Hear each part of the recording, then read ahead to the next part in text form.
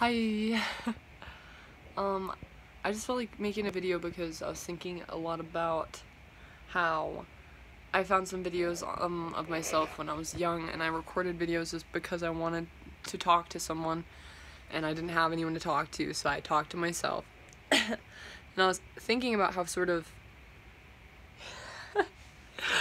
how embarrassing that was, and then I realized, you know what? It was really healthy what I was doing, and I should have given myself more credit for like realizing that what I was doing was helping myself.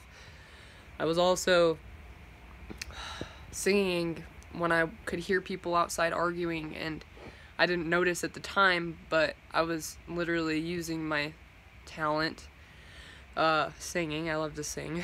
It's my favorite thing. From night till the morning. Anyway, using my talent to, evade the, just sort of block out the negative that was happening.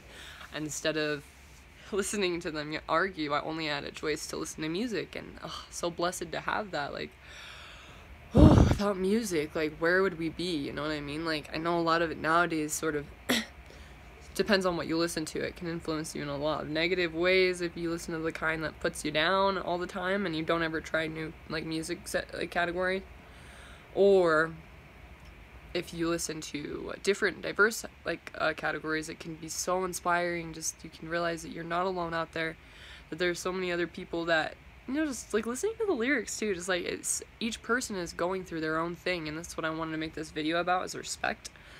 Because I feel like a lot of people sometimes come off to me like I don't have respect for them because I'm so open about my philosophy of whatever life is, which life is a philosophy to my perception. And anyone else, I don't care what you think. Like, I still look at you the same as I look at myself. And probably better, honestly. Like, I put other people, like, up there, and yeah, it's not externalizing my power, it is embracing my power. It's actually showing me that I don't need to keep everything that I think to myself, because that's me hiding myself from other people, And why would I want to do that? I don't know.